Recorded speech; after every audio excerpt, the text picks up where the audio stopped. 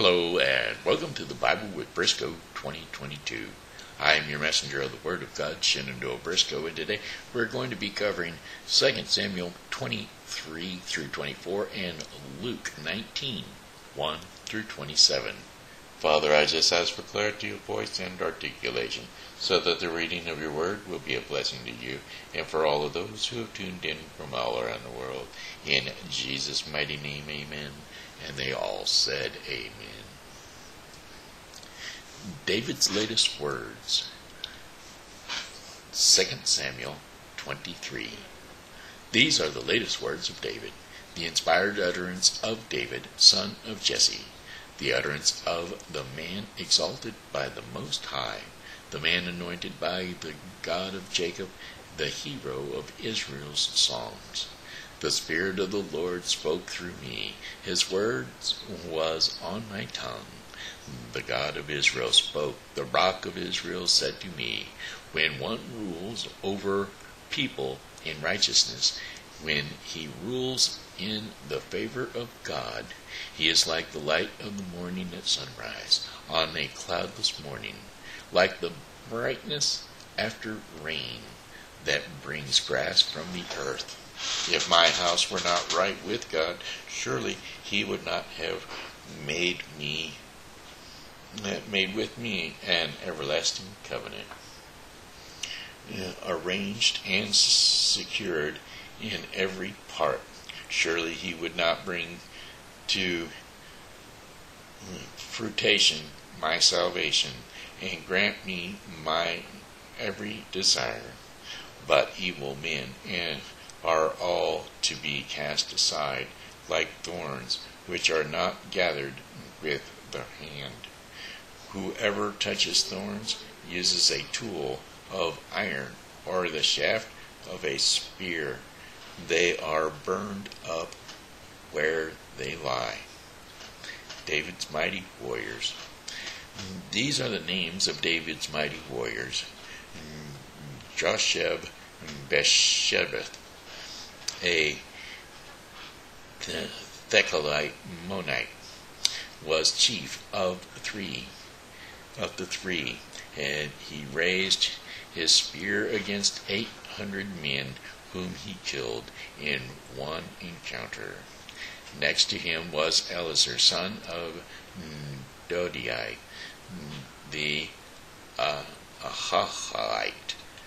As one of the three mighty warriors, he was with David when they taunted the Philistines, gathered at Pas-Adomian for battle, and then the Israelites retreated. But Eleazar stood his ground and struck down the Philistines till his hand grew tired and froze to the sword.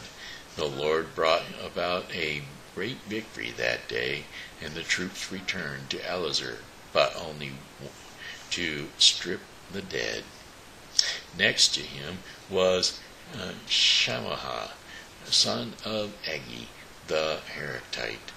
When the Philistines banded together at a place where there was a field full of lentils, Israel's troops fled from them. But Shammah took his stand in the middle of the field, and he defended it and struck the Philistines down, and the Lord brought about a great victory. During harvest time, 3 of the 30 chief warriors came down to David at the cave of Adullam, while a band of Philistines were encamped in the valley of Rephaim. At that time David was in the stronghold, and the Philistine garrison was at Bethlehem. David longed for water and said, "Oh, that someone would get me a drink of water from the well near the gates of Bethlehem." And so 3 mighty warriors broke through the Philistine lines, drew water from the well near the gate of Bethlehem, and carried it back to David. But he refused to drink it. Instead, he poured it out before the Lord. Far be it for me, the Lord, to do this. Far be it from me, Lord, to do this, he said. And then, it is not the blood of men who went at the risk of their lives, and David would not drink it. Such were the exploits of 3 mighty warriors. Abishai, the brother of Joab, son of Zeruiah, was chief of the 3. Now he raised his spear against 300 men, whom he killed, and so he became as famous as the 3. Was he not held in greater honor than the 3? He became their commander, even though he was not included among them. Benaiah, son of Jehoiada, a valiant fighter from Kabzeel, performed great exploits. He struck down Moab's 2 mightiest warriors. He also went down into a pit on a snowy day and killed a lion. And he struck down a huge Egyptian, although the Egyptians had a spear in his hand. Benaiah went against him with a club. He snatched the spear from the Egyptian's hand, and he killed him with his own spear. Such were the exploits of Benaiah, son of Jehoiada. He too was as famous as the 3 mighty warriors. He was held in greater honor than any of the 30, but he was not included among the 3. And David put him in charge of his bodyguards. Among the 30 were Asahel, the brother of Joab, Elihan, son of Dudu, from Bethlehem, Shema the Horadite, Elikah the Horadite, Helazah the Peleite, Ira, son of Ikashah, from Tekoa, Abiezer from Anathoth, Sibiak the Cushathite, Solomon the Achalahite, Maharai the Nothothite, Helid, son of Benna the Netophilite, Itha, son of Rebai, from Gibeah in Benjamin, Benai the Parathonite, Hadiah from the ravines of Gash, Abialban the Abrathite,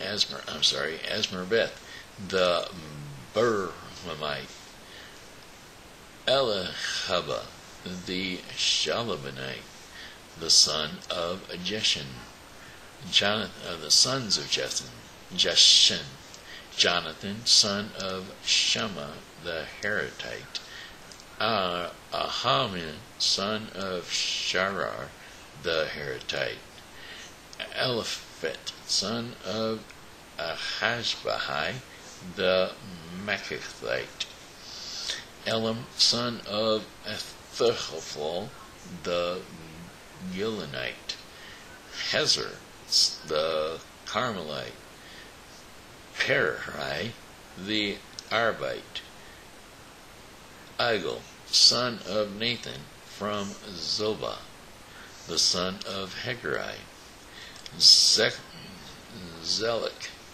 the Ammonite, Naharai the Beerothite, the armor-bearer of Joab, son of Zeruiah, Ira the Itharite,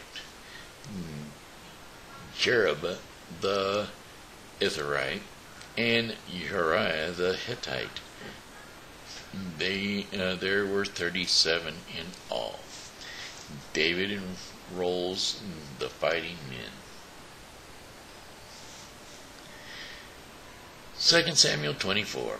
Again the anger of the Lord burned against Israel, and he incited David against them, saying, Go and take a census of Israel and Judea. And so the king said to Joab and the army commanders with him, Go throughout the tribes of Israel from Dan to Beersheba, and enroll the fighting men, so that I may know how many there are. But Joab replied to the king, May the Lord your God multiply the troops 100 times over, and may the eyes of my lord the king see it. But why does my lord the king want to do such a thing? The king's word, however, overruled Joab and the army commanders, and so they left the presence of the king to enroll the fighting men of Israel. After crossing the Jordan, they camped near Arar, south of the town in the gorge, and then went through Gad and on to Jazer. They went to Gilad and to the region of Tithim, Hodashi, and on to Dan, Janan, and around towards Sidon. Then they went towards the fortress of Tyre and all the towns of the Hivites and Canaanites. Finally, they went on to Beersheba in the Negev of Judea. After they had gone through the entire land, they came back to Jerusalem at the end of 9 months and 20 days. Joab reported the number of the fighting men to the king in Israel, and there were 800,000 able-bodied men who could handle a sword, and in Judea 500,000. And David was conscience-stricken after he had counted the fighting men, and he said to the Lord, I have sinned greatly in what I have done. Now, Lord, I beg you, take away the guilt of your servant. I have done a very foolish thing. Before David got up the next morning, the word of the Lord had come to Gad the prophet, David's seer. Go and tell David, this is what the Lord says. I am giving you 3 options. Choose one of them for me to carry out against you. And so Gad went to David, and he said to him, Shall there come on you 3 years of famine in your land, or 3 months of fleeing from your enemies while they pursue you, or 3 days of plague in your land? Now then, think it over and decide how I should answer the one who sent me. Well, David said to Gad, I am in deep distress. Let us fall into the hands of the Lord, for his mercy is great. But do not let me fall into human hands. And so the Lord sent a plague on Israel from that morning until the end of 3 of the time designated, and 70,000 of the people from Dan to Beersheba died. And when the angel stretched out his hand to destroy Jerusalem, the Lord relented concerning the disaster, and said to the angel who was afflicting the people, Enough, withdraw your hand. The angel of the Lord was then at the threshing floor of Araunah, and the Jebusite. And when David saw the angel who was striking down the people, he said to the Lord, I have sinned. I, the shepherd, have done wrong. These are but sheep. What have they done? Let your hand fall on me and my family. David builds an altar. On that day Gad went to David and said to him, Go up and build an altar to the Lord on the threshing floor of Araunah the Jebusite. And so David went up, as the Lord had commanded, through Gad. And when Araunah looked, and he saw the king and his officials coming towards him, he went out and bowed down before the king with his face to the ground. Araunah said, "Why has my lord the king come to his servant?" "To buy your threshing floor," David answered, "so I can build an altar to the Lord, that the plague on the people may be stopped." Araunah said to David, "Let my lord the king take whatever he wishes and offer it up. Here are oxen for the burnt offerings, and here are the threshing sledges and ox yokes for the wood. Your Majesty, Araunah gives all this to the king." Araunah also said to him, "May the Lord your God accept you." But the king replied to Araunah, "No, I insist on paying you for it. I will not sacrifice to the Lord my God burnt offerings that cost me nothing." And so David bought the threshing floor and the oxen, and he paid 50 shekels of silver for them. And David built an altar to the Lord there, and he sacrificed the burnt offerings and fellowship offerings. Then the Lord answered his prayers in behalf of the land, and the plague on Israel was stopped. That was 2 Samuel 23 through 24. Now we will be turning to Luke 19, 1 through 27.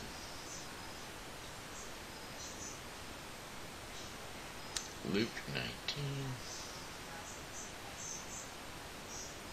1 through 27.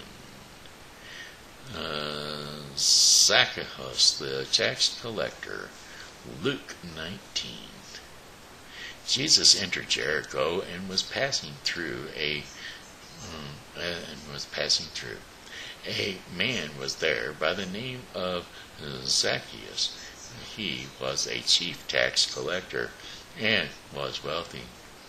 He wanted to see who Jesus was, but because he was short, he could not see over the crowd. And so he ran ahead and climbed a sycamore fig tree to see him, and since Jesus was coming that way.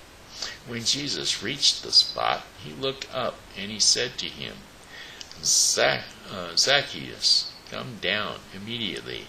I must stay at your house today." And so he came down at once, and he welcomed him gladly.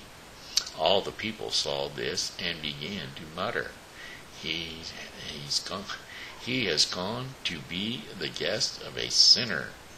But Zacchaeus stood up, and he said to the Lord, "Look, Lord, here and now I give half of my possessions to the poor, and if I have cheated anyone out of anything, I will pay them back 4 times that amount."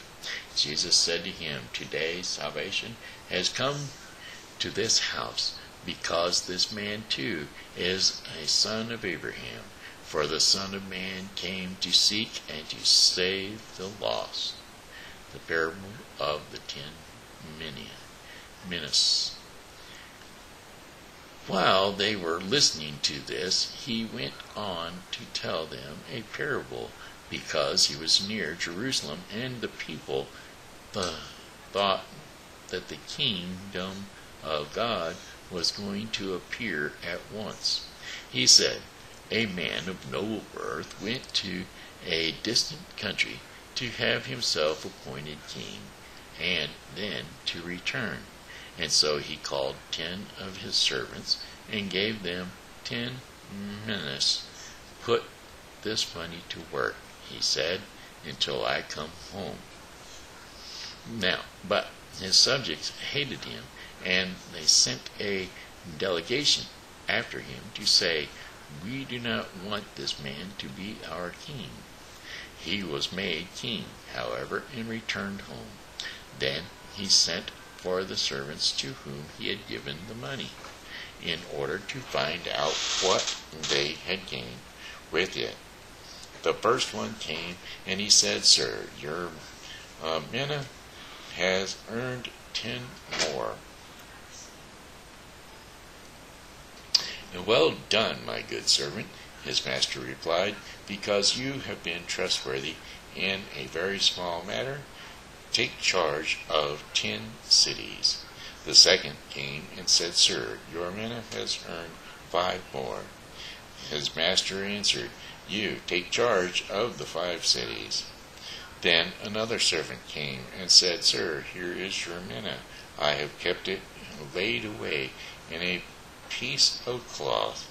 I was afraid of you, because you are a hard man. You take out what you did not put in, and reap what you did not sow." His master replied, "I will judge you by your own words, you wicked servant. You knew, did you, that I am a hard man, taking out what I did not put in, and reaping what I did not sow? Why then didn't you put my money on deposit, so that when I came back I could have collected it with interest?" And then he said to those standing by, "Take his mina away from him, and give it to the one who has 10 minas. "Sir," they said, "he already has 10. He replied, "I tell you that everyone who has more will be given less. But as for the one who has nothing, even what they have will be taken away." But those enemies of mine who did not want me to be king over them, bring them here and kill them in front of me." And that was Luke 19, 1 through 27, which concludes the Bible with Briscoe 2022 for today. Tomorrow we will be covering 1 Kings 1 through 2 and Luke 19, 28 through 48. Father, I just thank you for your word, because if your word was not available, I could not be your messenger of the word. So I give you all the praise and all the glory. In Jesus' mighty name, amen. And they all said, amen. Thank you, folks, for tuning in to the Bible with Briscoe 2022 for today. I, Shenandoah Briscoe, have enjoyed being your messenger of the Word of God. And as always, you know, God loves you, and so do I. So be blessed, and come back and see us tomorrow, because God will and will be here, and we hope that you are too.